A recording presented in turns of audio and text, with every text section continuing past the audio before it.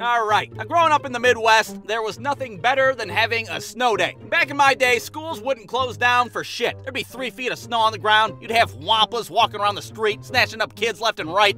It definitely wasn't like it is now, where schools close down for every little itty-bitty reason. Holy hell, it's cloudy outside! Close the schools down! Get everybody in the basement! No school today! No, we weren't that lucky. Our school superintendent didn't give a shit about us. Sir, you think we should close the schools down today? Close the schools? Why the fuck would we do something like that?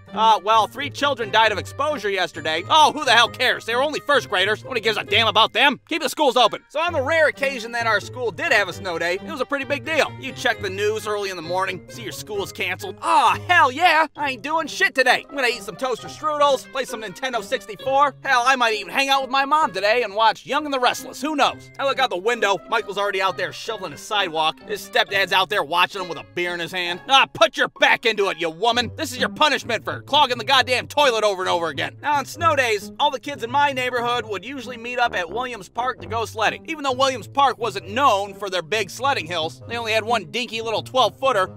Wow, whoopity-doo. But what Williams Park did have was a bunch of homeless people hanging out in the woods, doing whatever homeless people in the woods do. Now, why our parents would let us go to the park in the first place, I'm not sure. Have fun at the park. And remember, if any homeless guys ask you to sit on their lap, just say, no thanks, maybe next time. So we're out there, we got our sleds. Michael shows up last minute with like a garbage can lid. My stepdad said he'd buy me a real sled when I stopped using so much goddamn toilet paper. The homeless guys are watching us from a distance. They're licking their lips and shit. Ooh, I bet I could snatch up that kid in the orange coat. I bet nobody would miss his obnoxious ass. Michael's over there totally oblivious, sitting on his ass, eating snow by the handful. Yummy, this is premium snow. Michael, your ass is gonna get dysentery eating that goddamn dirty snow. I don't care, I'm a dirty little bastard. Now, there's only so much fun you can have sledding down a little 12-foot hill, so we start doing other shit. We'd be out there making snow angels like a bunch of kids from the 1920s. Michael, why does your angel look like that? Huh, maybe I did something wrong. We'd be out there pissing our names in the snow just for the hell of it. Michael's able to write all the names of the Ninja Turtles thanks to all the goddamn snow he's been eating. David's over there blasting people in the face with snowballs. Do you smell what the Rock is cooking? I'm the Brahma Bull, bitch! Well, a kid like Jonathan doesn't take it too kind getting smoked in the face with a snowball, so he starts hucking rocks at us. Well, now this is no longer a gentleman's game, a snowball fight. This is all-out warfare. We're taking cover behind trees. Okay, we're gonna do a side maneuver and open up their left flank. Michael, you're on point. Wait a minute, where the hell's Michael at? Hey, you guys!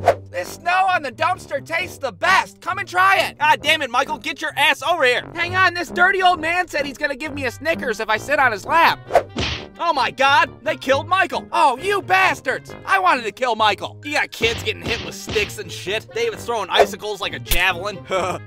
You got me good. There's people in the park walking their dogs, staring at us in shock. What in the frickety Freddie Prinze Jr. are these kids doing? We're having a snowball fight.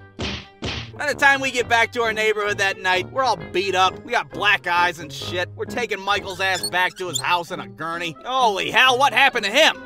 Nothing. He just lost a snowball fight, that's all. Yeah, well, good. That's what he gets for using all the goddamn toilet paper. Had to wipe my ass with a coffee filter this afternoon, thanks to him. You can wheel his broken ass right up to his room. He's grounded. Brewstew.com